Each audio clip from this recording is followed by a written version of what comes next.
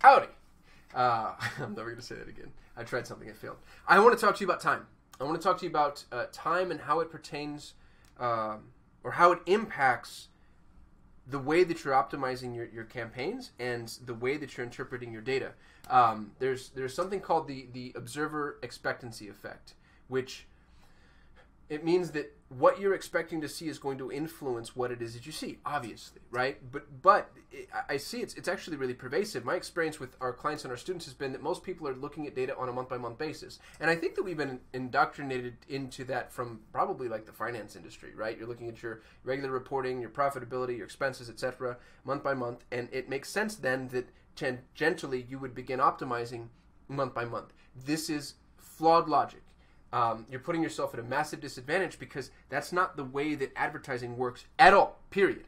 What you need to do is you need to be able to zoom out and zoom in. And so we need to abandon these predefined buckets of time that you're using because they're comfortable. And instead, begin looking at the way that time impacts your campaigns. And I'm going to give you a really specific example that actually catalyzed this whole idea.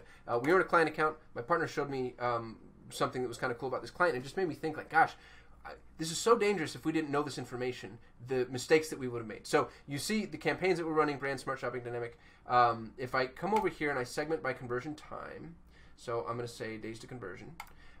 Here's what's really interesting is the days to conversion, you'll notice, go all the way out, 60 to 90 days. And they're not insignificant. You see, a significant number of conversions happening in the first couple of days. Let me move my face.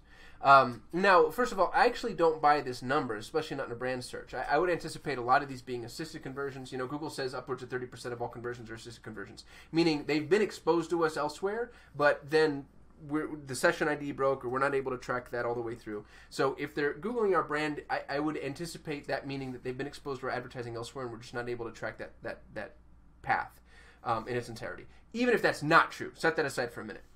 You'll notice that the conversions begin to kind of drop, 44, 39, 32, 44. So that's interesting. And this is, over 6 months worth of data, or almost 6 months worth of data.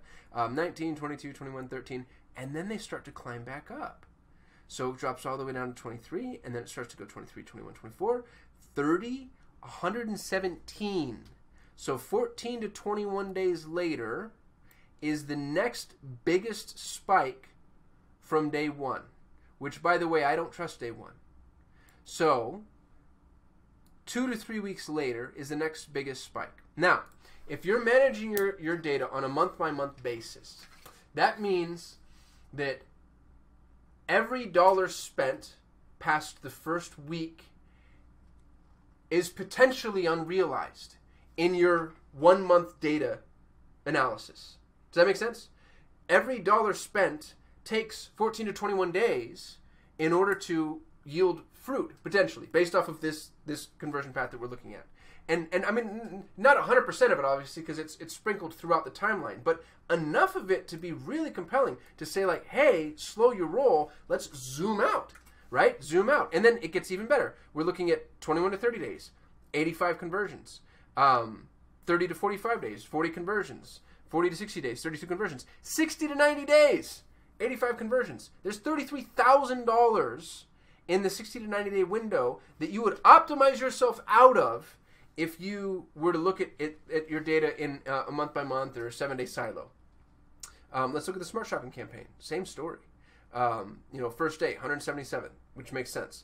35, 19, 23, 19, 23. That is so weird. What is this with this 3 to 4 and 5 to 6? What was the last matching that we saw? 1 to 2 and 45. That's just a coincidence. I'm not going to try to read too much into this. Drops, and then it picks back up.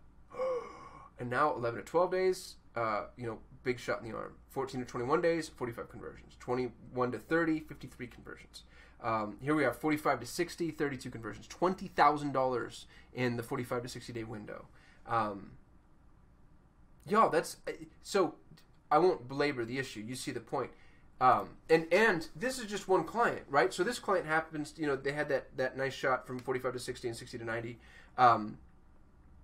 You need to see where yours is. You need to see what your conversion path looks like, and work from the understanding that you're not able to see everything, because Google can't track every single touch point. It can't maintain the sequencing of the purchase path in every instance, or even, dare I say, most instances, although I'm sure they would disagree with me.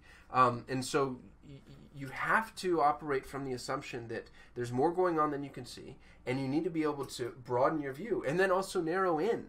Right, so sometimes you want to zoom in and start to take a look at the immediate impacts of certain advertising mechanisms. For the same reason, it's the same paradigm just reversed. So, time. Look at time and the impact that time is having on your campaigns, and then also the impact other campaigns are having on specific campaigns. I think that it's a three-dimensional view.